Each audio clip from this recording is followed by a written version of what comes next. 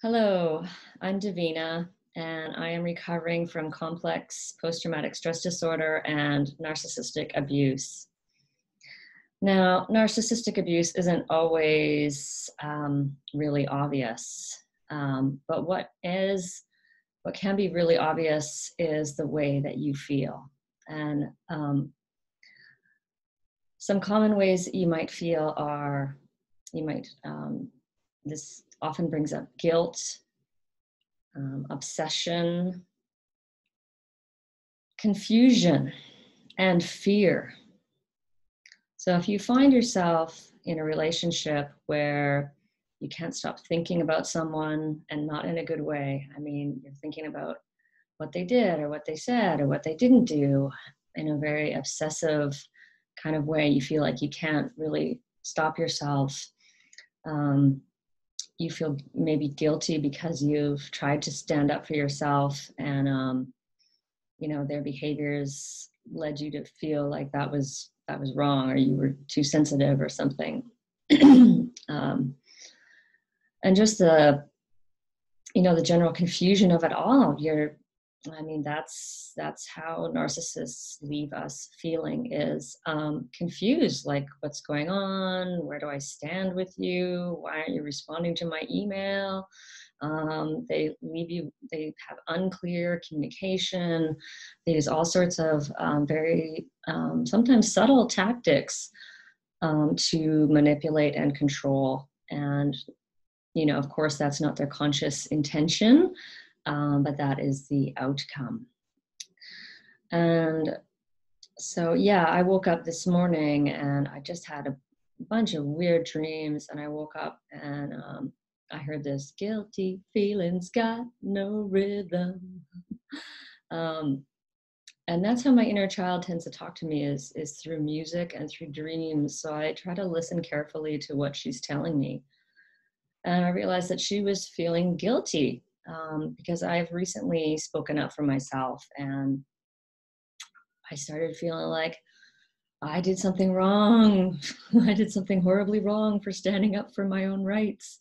And this is what, I've been conditioned to feel, that my needs, my feelings were not important. So, voicing these needs and feelings was actually a wrong thing to do. It was not okay in my family. Yeah, I also wanted to share with you some of the behaviors. You've probably heard of some of them. I know gaslighting is a very, very common one, and you've probably heard about it. Yeah, it's when they make you, kind of doubt your reality or your perception, what you've experienced or what you're feeling. And again, it can be really subtle. They might say, well, you're just being a little too sensitive, or they may not take you seriously, or yeah, they'll just, it always feels like they're kind of flipping things around. So it's sort of like it's something wrong with you, or you're wrong in how you're seeing things or how you're thinking about things. So they want to control, like, how you think. Well, you should just think about it like this.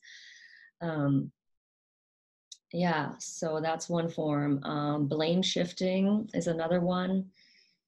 So if you bring up a boundary to them, they might say, well, why did you wait so long to bring this up to me? Or, well, why did you express this in an email? That's not the way you should do it. You should do it face to face. Don't you know that that's the best way to speak up your boundaries? So they'll distract, deflect, if that's the right term, blame shift. They might say, well, you've hurt me. Your boundary, you've offended me, or, you're just being a perfectionist. Even if you speak up a very healthy, clear, reasonable boundary, they may play the victim and seem offended by what you've asked them or what you've told them your requirements are. Being non-responsive, the silent treatment. This is a very common one, at least for me anyway. And It is really frustrating. And I realized this morning how it's kind of like a form of punishment. It's like I speak up and say, this is how I'm feeling. Please do this because, I feel like this when you do this, in a very non-confrontational way. And yet, getting no response, getting the wall, the silent treatment.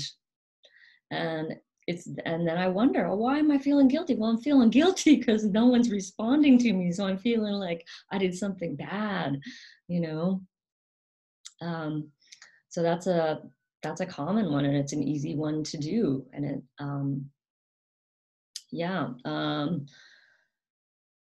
Stonewalling is kind of another form of that. They may just say, well, I don't want to discuss that, or there's nothing to talk about. I have no hard feelings, and they'll just sort of like wipe it off the table. And you're like, what? I'm bringing up an issue. They may withhold an apology, or they may give you some sort of false apology, like, well, I'm sorry you felt that way. Or I'm sorry if you felt angry, or they won't own it, and a true apology owns it, says, I'm sorry that I was late, I'm sorry that my actions triggered you to feel so scared. I think that's totally understandable, like really empathizing and validating. That is a true apology. But if they're not owning it, then it's not an apology. That's the bottom line of that. Oh my gosh, it's getting to be late. This is a long video. And yeah, I think I've covered those. So those are some of the ones, the gaslighting, the blame shifting, the silent treatment, withholding, apologies, false apologies.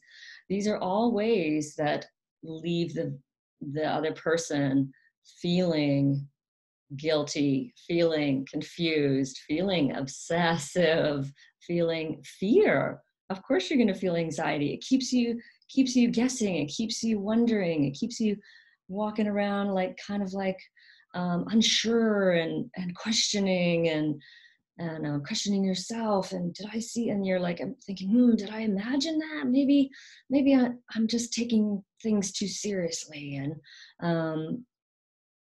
maybe it was just my imagination, or it could have just been a misunderstanding. And you start maybe justifying their behaviors, excusing their behaviors. Well, it could be just they're having a bad day, or maybe they were stressed out, and you start, you can start dismissing yourself, because that's what we were taught to do. It's sort of this, like someone's dismissing you and you're dismissing yourself, that it's actually even happening. Because we've been conditioned. That's, that is our go-to, is to invalidate our own feelings. It's like, I call it the perfect crime, So I guess just to wrap up this video, if you're going through any of these feelings, just have a lot of patience with yourself and love. Just really, really try your best to love yourself. And that can be hard too, because we've been taught not to love ourselves, basically. And be honest about your own behaviors as well, because often, we need to also stand up and realize, okay, I'm not being completely honest here, or I'm not sharing my truth, or, I'm continuing to allow this behavior to happen and not having, a consequence for it. Or I'm just, maybe not taking responsibility for my feelings, not setting a boundary where there needs to be one. So we also have to look at our behaviors, and, turn the spotlight away. And it's hard to do because we're so outward focused on that other person and what they're doing, what they're, saying. But we have to switch it back and look at ourselves in the mirror and like, what do I need to change? And it's hard. And one of the biggest things is just to sit and feel the pain that's under that. What does it feel like to not be responded to? What does it feel like when someone is dismissing you, telling you you're being silly, telling you that you're too sensitive, what does it feel like when someone's shifting the blame, so that, you know, these things are deeply painful and sad, and that's the place that we need to go to really change, to really make deep inner change, because in essence, I believe there's no external world. It's like, when I heal the inner world, it's like the outside movie just changes. Like, yeah. So that's going to be it for today, because I'm going to go off to work.